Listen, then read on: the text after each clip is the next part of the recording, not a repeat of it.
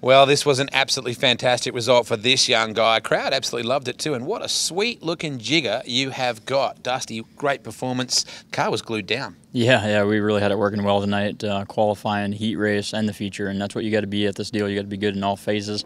I know, like my hat's off to the crew chief, Greg McCormick. We communicated well, and we just did, kept it simple, and we had the car rolling around there really nice, and hopefully we can do that to duplicate that tomorrow night. Well, your heat race, you look good right out of the box there as well, so you had to be feeling like, hey, things are rolling. Yeah, there was a little less grip in the feature, obviously, than there was in the heat race, but at the same time, the heat race, as good as that thing was rolling around there, I felt really comfortable, and I knew we were, had as good a shot as anyone at winning this thing.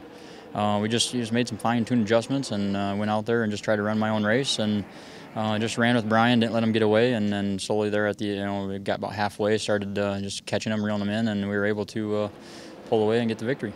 So we know that you're on the front row tomorrow. Can you put that out of your mind for the next 20 hours at least, or are you going to be thinking about that for most of the night? No, not really. I mean, obviously it's a great position to start. I mean, I've started in multiple positions in this deal, and just you can't ask nothing better than the front row. So obviously we're going to have some good guys obviously behind us, but you don't worry about those guys. You just go out and run your own race, do your own thing, and hopefully we get the car working like we did tonight, and we'll be right there.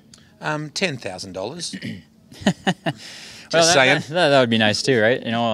Obviously it'd just be a huge, it's a huge accomplishment for this team, obviously, to do what we've done and put ourselves in a position to obtain that $10,000 check. So I think we'll just go out there, we'll stay focused, we'll try to make ourselves even better, and just do our jobs and have some fun, and hopefully like I said, we're there at the end.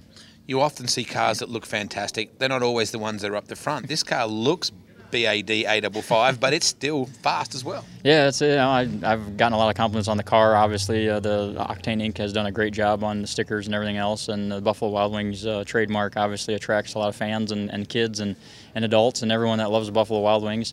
It's been a lot of fun to drive it. You go to Arizona, wherever you go, obviously people recognize the name and are familiar with it, and it's a lot of fun for the fans and myself as well. For night 2 of the Arnold Motor Supply 360 Knoxville Nationals, presented by Great Southern Bank, belongs to the Blazing Racing number 82, Dusty Zomer, with the commanding victory here tonight.